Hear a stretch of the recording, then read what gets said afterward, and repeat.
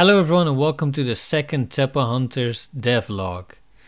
In this devlog we'll be discussing all the progress that has been made in the past 2 weeks and give you some sneak peeks for what is coming next.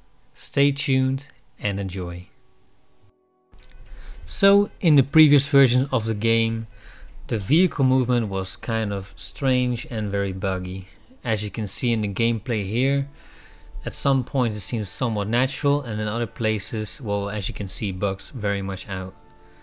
Also, the suspension, rotation and just overall speed and the way the vehicle behaves on the terrain is very strange. When colliding with objects, the vehicle might fly into the sky or show other weird behaviors, as you will be seeing here.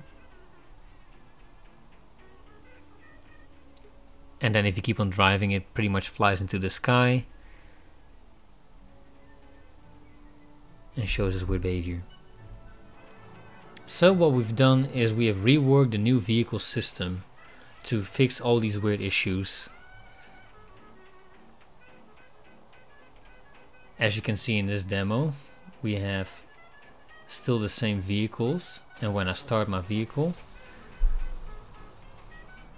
and start driving around, you'd notice instantly that there's a difference between build-up of speed. We have reworked the system entirely, including, as you look at the wheels, with now proper suspension.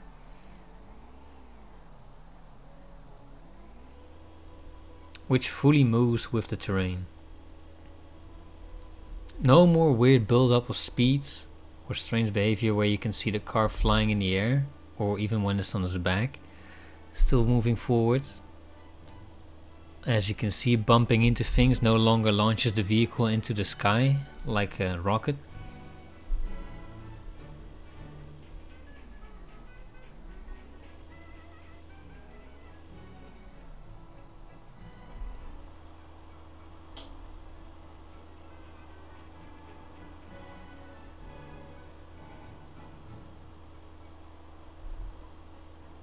And as you can see, the movement with the wheels based on the terrain and the overall speed and motion of the vehicle feels much more smoother than what we have had before. Now there's still work to be done on the vehicles, and that will be done in the coming updates. Things such as getting in and out is still sometimes a bit buggy. We are looking into that, so stay tuned for that.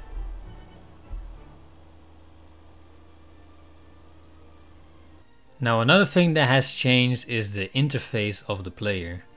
At the bottom left you can see the weapons and the health bar, but from the point of view graphics wise, the way things look and the way things are represented visually, we were not pleased with how it looked. It seemed a bit off to the game style. And then now here in the bottom left corner we have the new and updated UI.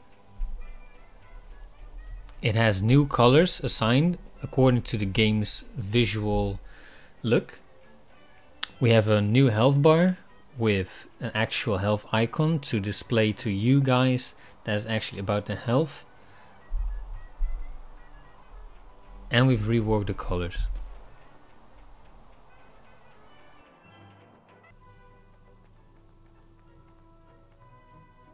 And finally, we have some footage of our new and upcoming Peruvian jungle map.